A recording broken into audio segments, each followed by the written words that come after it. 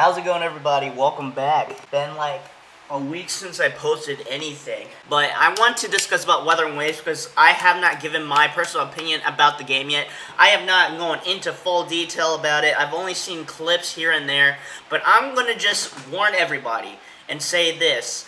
If it's the same experience like Genshin, I am not going to be interested. I'm going to play it, but I'm not going to probably put my whole life into the game, and it's probably just going to be sitting collecting cobwebs in my storage for years and years and years, or maybe uninstall. I don't know, but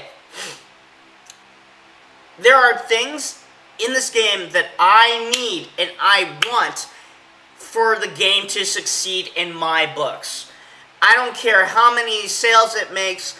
I just want this game to fit my personal needs and wants, okay? Everybody has their own preferences. I don't care if you are just like going along with the popular game.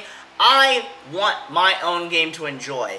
I don't go by what's popular or not. I go by, is it going to be a game I can enjoy myself? If it's not for me, it's for them. And if it's not for them, it's for me. You know, I'm not favoring a game because there's so many people playing it. I want to play a game because I can enjoy it myself. So here are the things that I want and need in a game for it to succeed, and it has to relate with the gacha games. If it's going to be a Genshin competitor or a knockoff, this game needs to have 1, unlimited stamina, 2, more resin or no like resin limit or like energy limit. 3, this game needs to have an MMO experience. If you're going to make a huge game and you are required to play online, just even play solo, you better have multiplayer. You better have like 20 to maybe 100 people a server. Maybe a universal server. I cannot stand Genshin because of the fact that there's so much potential in the game. There's so much things you can do in the game. Or places to explore, for example. But you're the only one in there. Up to 4 people. Do you really think that's even enough for a massive game like Genshin that's about 100 gigabytes? No, it's not. And that's literally a mobile game, for crying out loud. The skip button is a must. The skip button is a must. I don't care about story at all.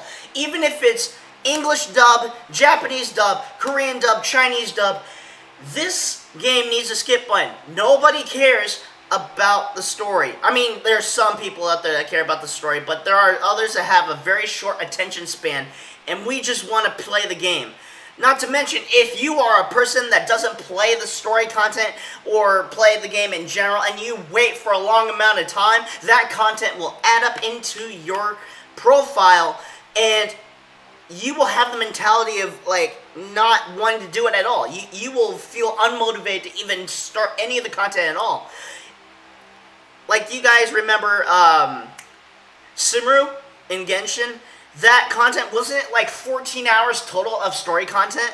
There is no way. Even I don't even have that story content finished. I don't even have the rest of that. I don't even have the Arshino or Arlishino content finished. I don't even have any of the rest of the Simru content finished. I don't even have the rest of the friendship, dating sim content finished. I got hardly anything finished now, ever since I took a break from the game. Ever since I took a break after 2 years of playing, and I came back after the 3-year mark, I had a whole dictionary to even start on, but I don't even want to do it. The last thing I was able to do was finish up the Fontaine story, the main Fontaine story with, I already forget her name. Farina, yeah, Farina. But other than that, like, I have no motivation at all, and I don't want to keep clicking on everything. The game was designed to where they want you to feel like you're not paying attention, you are out of your mind, going mental, and that you want to complete everything as fast as you can, and then you want to spend your money instead of wasting your time.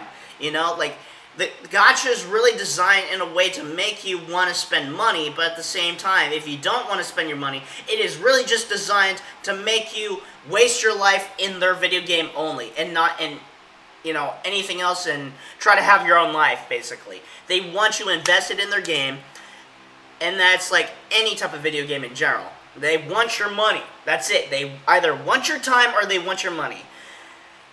This is going to be another Genshin experience, in my opinion. This is going to be the same exact experience, and if they don't change a bunch of stuff to make it feel like it's not a gacha game, but it is a gacha game, then I'm invested.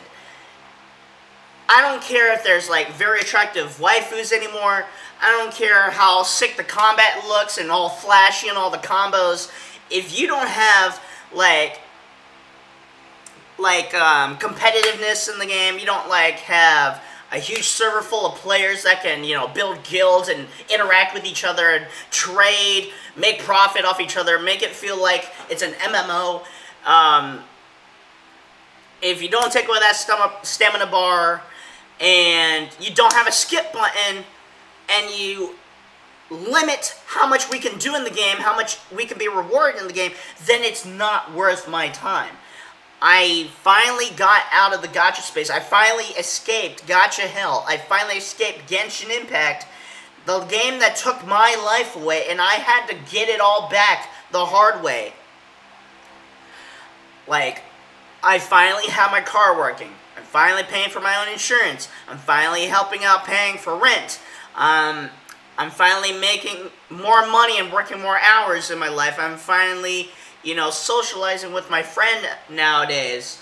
I'm finally able to get out of my house more often.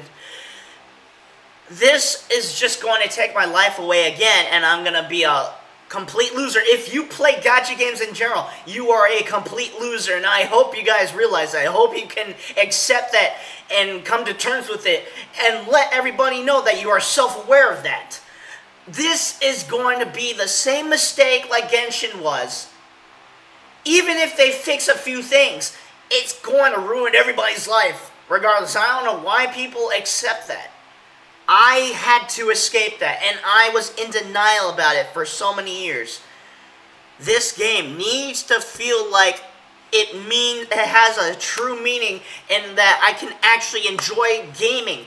Gaming nowadays just feels like it's just a chore. Gaming nowadays just feels like you have to pay a monthly fee. Gaming nowadays feels like you have to spend your money whenever something new and popular comes out, and then after you buy that, what next? Your hype for that something becomes nothing. You're like, okay, my energy and my excitement for this something I got. Why did I even get it? Oh wait, there's something new. Oh, let me get that. I'm really excited. I gotta grind for this. I gotta save up for this. What next? When you get that over and over and over, you got it. Oh well. It's like eating food. You're so hungry, you didn't eat any food.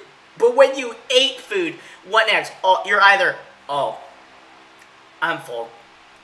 No biggie. Oh, I'm bloated, bro. I think I ate too much. Oh, crap. I have to go to the bathroom. Why did I even eat that? Literally, it's like that. Gacha in general and Wuthering Waves. Genshin. Honkai Star Rail. Blue Archive. There's a bunch of other gacha games that I can't click in my head right now, the names of them, but I know what they are. But in general, you are going to be trapped in this game like a sore loser you are, wasting your life trying to, you know, play a game that has no meaning to it, probably won't have a good story, probably will just have attractive characters, flashy combos, and have an open world where you're the only one in there. I suggest you guys think on this. You're letting your excitement, your hype for a new gacha game get to you. Don't let it fool you. Just like Genshin did. Just like Honkai Star Rail did. Just like every other one did. I learned my mistake. I spent too much. I spent like almost $2,000 in Genshin Impact, and I'm not going to let it happen again. If I'm going to spend, I'm going to have to spend lightly, very lightly, or not at all, and not even play it. I'm going to give it a shot, but I guarantee you, I'm probably going to either uninstall the game or just keep it in my storage and not even play it at all. But if I do get addicted, like I always tend to, I'll probably be a sore loser and just playing the game and getting annoyed by it. It's going to be a love-hate relationship all over again, and I am self-aware of it.